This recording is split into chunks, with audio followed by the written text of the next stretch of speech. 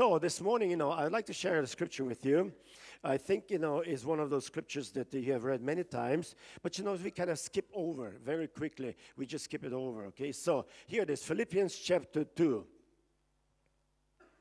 Amazing chapter. Paul is writing several important scriptures. For those of you who were in a class of hermeneutics, you can begin to, put down the points and you go home and check, if it's according to the hermeneutics, all right, okay? So here it is.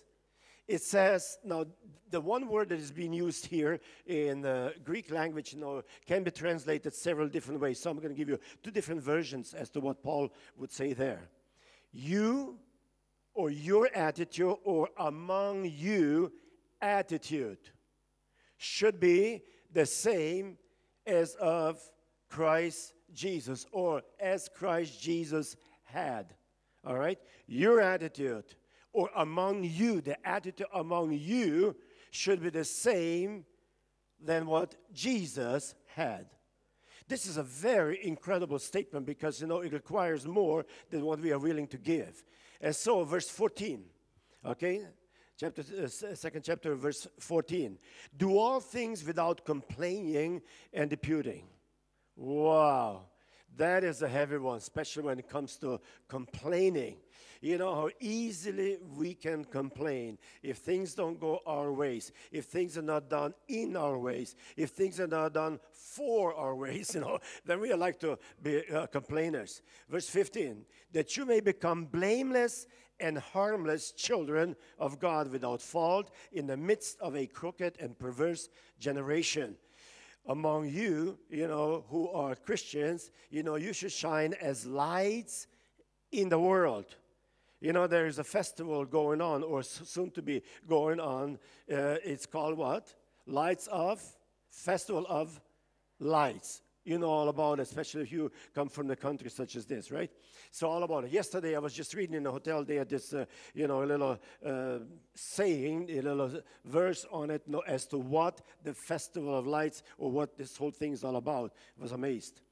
So there in verse 16, holding fast to the word of life, so that I may rejoice in the day of Christ. That means, at the rapture time when Christ returns, that I have not run in vain and labor for nothing. Wow. You see, Apostle Paul was always minded about it because, he says in several different places that I may present you.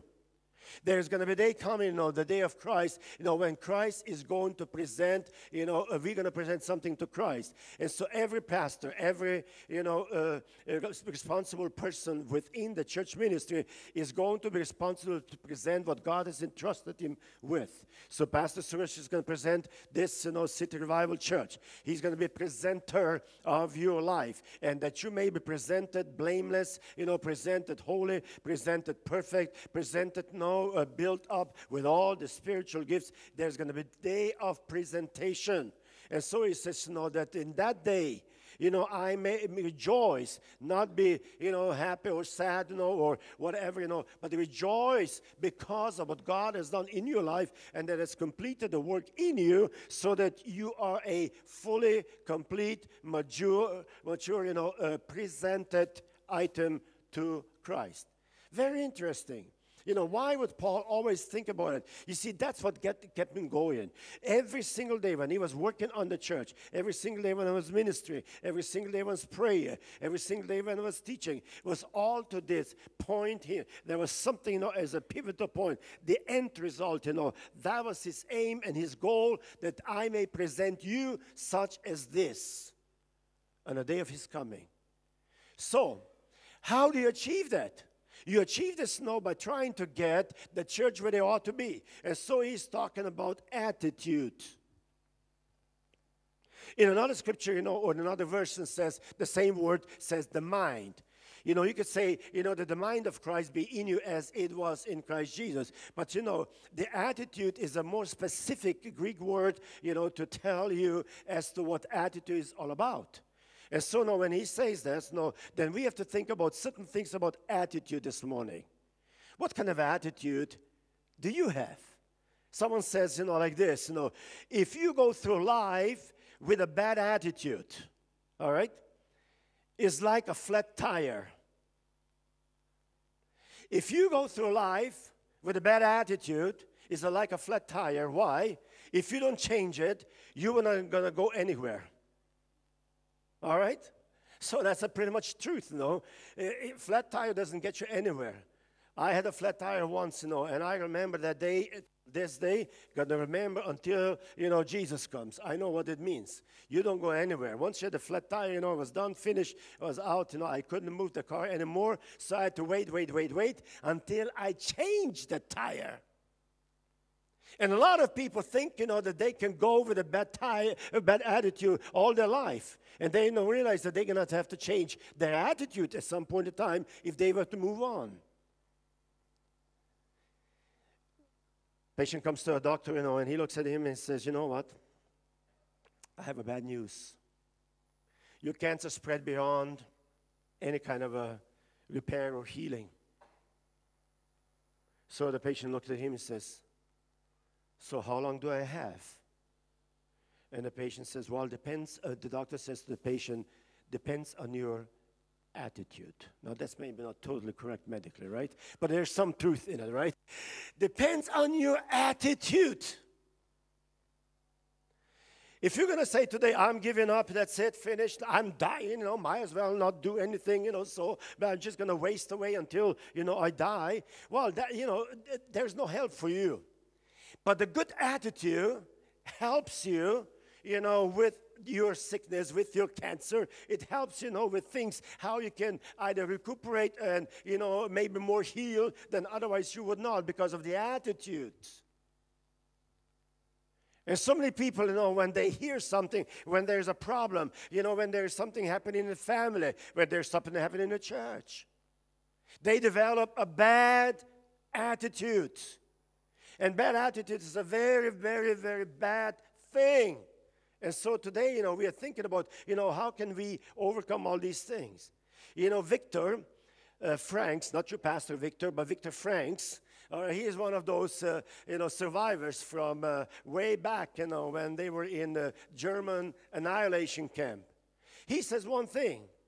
He says, your success is from shoulders up.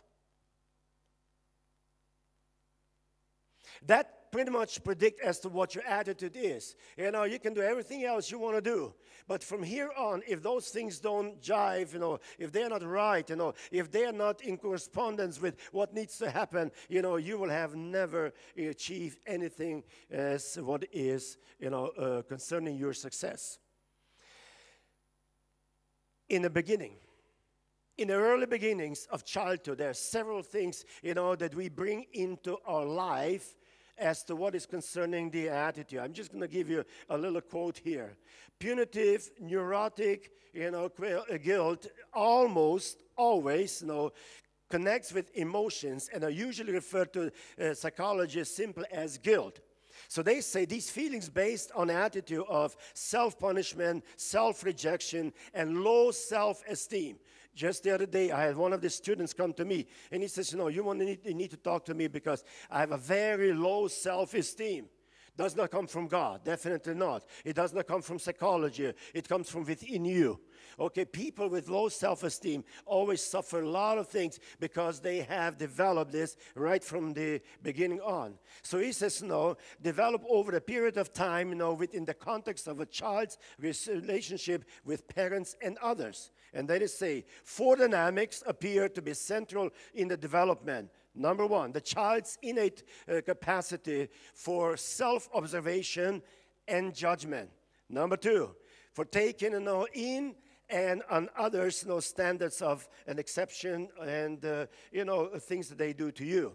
Thirdly, you know, the taking of and punishment and corrective attitudes from parents or others. You know, how you take this is going to develop your attitude. Fourthly, the child's anger over the frustration of his or her needs and wishes develops an attitude. So there are four components in everyone's life, right from the beginning, when we are children, that we develop certain type of attitudes. And those attitudes are reflections of, you know, how you have lived those years before you become a mature person. Steve Davis, one of the guys, that many times relates to our attitudes or behavioral problems, in people. He says like this: attitudes' roots are inward, but its fruit is outward. Always the same. It's right here, but the fruit, what you see, that's outward. Okay, attitude is our best friend or our worst enemy. Attitude can be your best friend if it's a good attitude. But if it's a bad attitude, it's your worst enemy. All right? So a lot of people know when they perceive your attitudes, that's where the decision's being made, either for you or against you, either be a friend or not being a friend of yours. Attitude is more honest and more consistent than your words. You can say whatever you want to say. People watch you. And what you do, your attitude is far more consistent because it's going to be there every single time. Not your words. You can change your words. You can modify. You can talk. You can deceive people, by saying certain things and so on and so forth. But the attitude will display consistency as to who you are in your life. And then it says, an attitude is a thing, which draws people or repels them. Attitude is never content, unless it is expressed. It's like a little pressure cooker. It'll cook until it's expressed itself. Then you'll know, that's what it is. This is the person. That's an attitude. You can hide this for a long time, but one day, someplace, somewhere, that thing's going to come off, and then you're going to realize, that's how it is here. You didn't know that. Yes, now you know. Attitude is your librarian of the past. It is your speaker of the present, and it is your prophet of your future. That's it, So I hear someone's getting married soon. Not so soon, but soon. All right? So, it's funny. It's the prophet of your life. I had a girl coming in a counseling, and she says, Pastor, I really love this guy. I said, so what, I need to know that? Oh, I just wanted to tell you, I really love this guy. I said, yeah, that's fine. That's good. No, it's good for you because, to me, it doesn't make any difference. It's your life, right? So you're going to marry this guy. So I said, so what do you want to say? She said, well, I just wanted to say to you, I love this guy, but, now comes, anytime there's a but, something not so nice is coming. See, but sometimes he has a very nasty attitude, and when he has it, then I love him even more. I said, girl, are we on the same page? She says, Pastor, what do you say to that? I said, I have only one word. Run!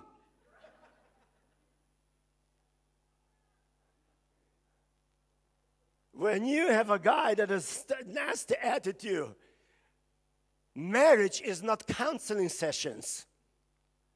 You're not going to get that man, into a position that this man is going to do anything, more than what he does now. Maybe it's going to get worse, but not better. Henry Ford has a very good attitude. When he was, starting developing cars, and producing cars, he says one thing. And I like this attitude. Failure is the opportunity to begin more intelligently again next time. Isn't that nice? We all excuse. When you just blow up, you make mistakes, and now you messed up things, and they'll say, I'm just going to quote you, Henry Ford. No, that this is another opportunity, to start next time more intelligently. It's a nice opportunity, for those, who are still in the process, of developing, whatever they're developing there. So now the question then is, and we always have to ask ourselves this question is, how do we describe attitude?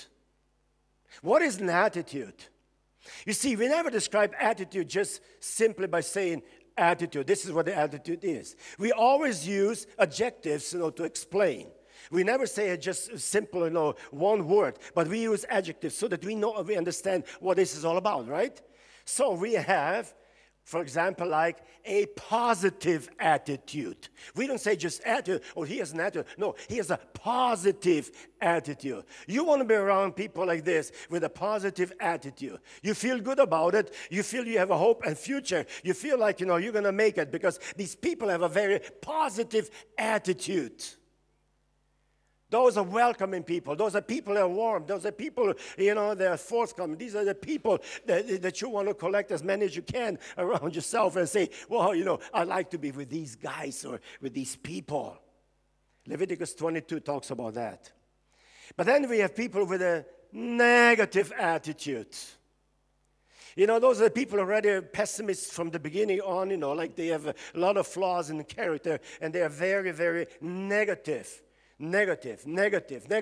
I avoid these people. Every time, I would go to church as a pastor, I know several people in our church, they have a very negative attitude. You don't talk to them.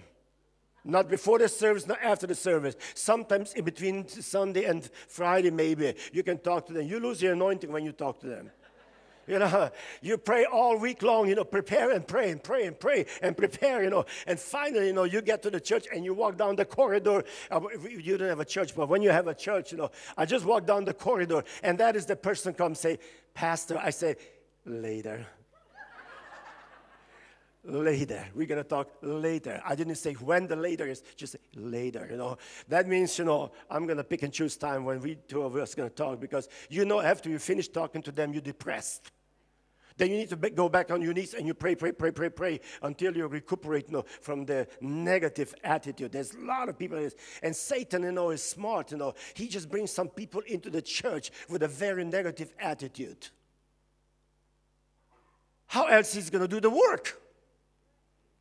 If everybody in church has a positive attitude, then there is no opposition. There is no, kind of a satanic word. So there's few of those, who have given themselves to the service of demons and Satan to develop very negative attitude, almost like a demonic attitude, and they are just chewing away like cancer, on the body of Christ and always have something, always something, always something. Oh, today this was a very nice service. Oh, what service did you go to? Not my service. Negative attitude all the time like this. People like this, don't deserve your time of listening. Either they change the tire or they should, stay where they are, because they are just, destroying everything that God has done.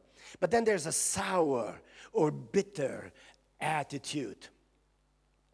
You remember Naomi? She felt like, she deserved nothing. She didn't get anything.